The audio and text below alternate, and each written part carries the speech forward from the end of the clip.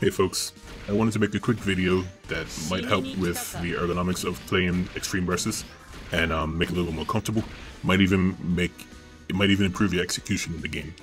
The spoiler, the answer is to change your button layout for gamepad and also to eliminate the use of your ring finger on the arcade stick. Some of this is pretty common knowledge to experienced players, but it might not be so obvious if you hadn't seen it before. And ultimately, you should do what's most comfortable for you. So, brief history on me. I'm kind of old. My hands kind of suck, especially since 90 years ago, when I first started playing EXVS on an arcade stick. In my life, I try to look for ways to reduce the stress I put on my hands between video games and just using a computer in general. Like I use a trackball, on my computer and like a split keyboard and all that kind of stuff. But here's a couple of things I found related to EXVS to make it more comfortable to play. So, the primary ergonomic agitator in EXVS is the jump button. It's the one you're pressing the most often for boost dashing and for other movement, like, you know, step canceling, full stepping, and all that kind of stuff. You might not want your finger that presses the jump button to be tied up doing another action, such as charging when you need it. Though I got pretty good at charging main and dashing from the old days. Ideally, you would want to have the three main action buttons on different fingers because, you know, with this character Kibble, she can charge both main and melee for two different things. But you can do it with practice. See, I'm charging both with just a thumb. But for me, it's not that consistent, and you can do a little better. So, what you can do for the gamepad, change the control scheme. First, let's re-examine the default scheme, which is range on square, melee on triangle, and jump on X. These are the three main main action buttons. That's A, B, and C right there. So what we're going to do is actually change these so jump is going to stay here on your thumb on X, and these two are going to move to the triggers. So if I go to my custom set, immediately right away you see square for me is sub. Triangle is command because command by default is on the triggers, but jump stays here on X. Melee moves over here to L1. Range attack moves to R1, and you might want to keep these to match the melee and range as well. So L2 is special melee along with L1 on melee, and R2 is special range actually along with range attack. So now your three main buttons A, B, and C are on R1 for A or shoot, L1 for B or melee, and C jump is still on X. Let's go back into the game to show what this looks like. I think I changed something by accident. Did I change? Let's go back. Did I remove pause? I think I did. Yep. Live demo, folks. Alright, so what this does is it separates the three main buttons, A, B, and C, shoot, melee, and jump, from all being on the same finger. So I can comfortably charge my shoot and my melee charge attacks while having full access to my jump button without doing any weird contortions. So hopefully you can appreciate how this can make your gameplay better as well, as instead of just being more comfortable. But for arcade stick players, there's another thing you can do. Let's switch over here. I'll try and get this in the camera view. So, I need to remember what this do.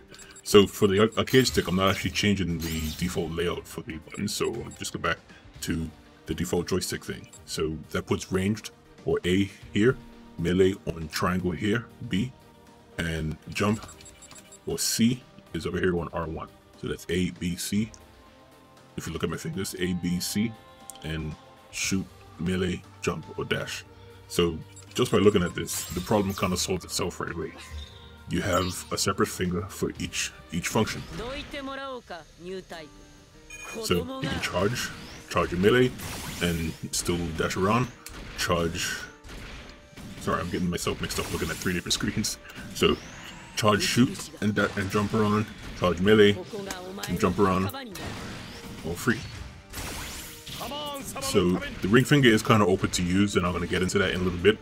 But for me, this was good enough from, you know, the PS3 days with the original EXVS and full boost right up until the beginning of this year. It might even be good enough for you if you're considering switching from a gamepad to a stick.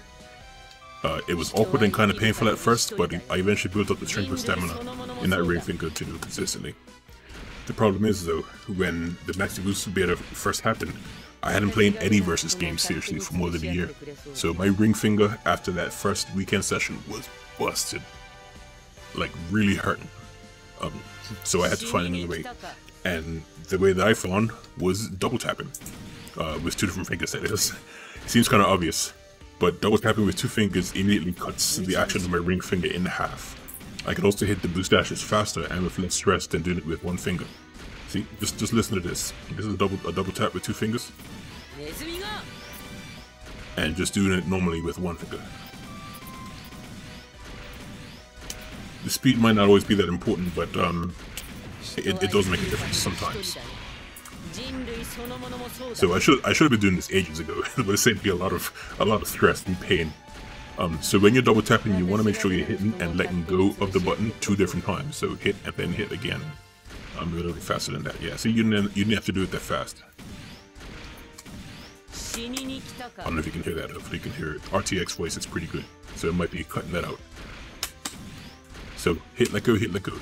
Hit, let go, and hit. Hit, let go, and hit. So you do it pretty fast.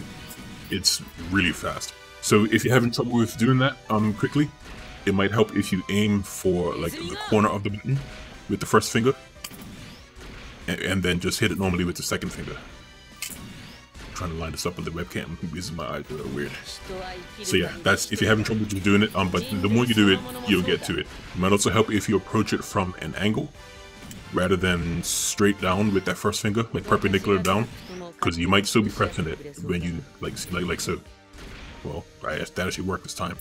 But if you're still pressing the button when the second finger hits, it's not going to come.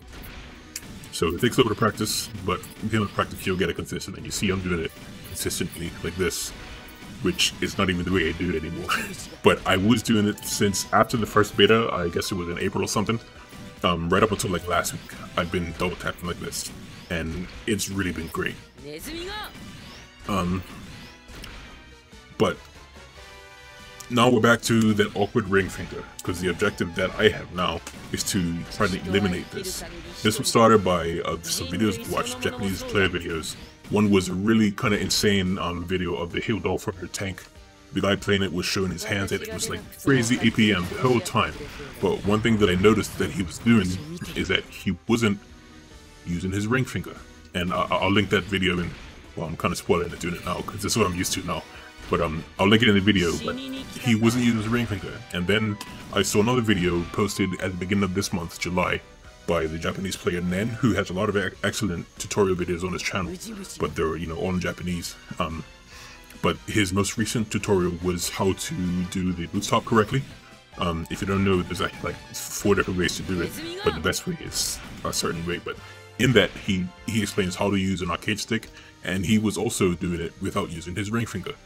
The way that he and some other Japanese players double tap is using these 2 fingers and not the ring finger at all. So they just do that. And if they need to reach the other buttons, they just stretch it over. It's not even that much of a reach. So if, well, I'm out of my axis right now. So if we just rewind a little bit, when you use your arcade stick, your default state is like this: 1 finger here, 1 finger here, 1 finger here, and they just live there the whole time. But now what I do is I shift to the right a little bit, so my middle finger is actually on boost, so I can double tap easily. And then if I need to reach to shoot, I can just a really slight stretch over. And if I need to hit melee, I can still do that with my middle finger. And it's a good thing that I learned to double tap the wrong quote-unquote way first, because I can do that method while I'm charging A, using my other fingers. So it helped that I learned that, but I guess you don't really need to double tap too much when you're charging, because something else that I learned from the video that Nen shared at the beginning of the month is that people who charge B a lot, they actually boost more with their pinky finger and not their ring finger. And when I discovered that, this is the first time I've ever seen that, it's really comfortable. Like, really comfortable. You might not want to do this like every time. Like, you might not want to play entire games holding down B and then dashing like that, but it's incredibly comfortable compared to doing the ring finger. Like, and I'm still pretty much used to using my ring finger like this. I always have that muscle memory to fall back on. But when I remember, or if my finger starts getting tired and I start thinking about it, I can use the pinky or the double tap. So yeah, that's basically it.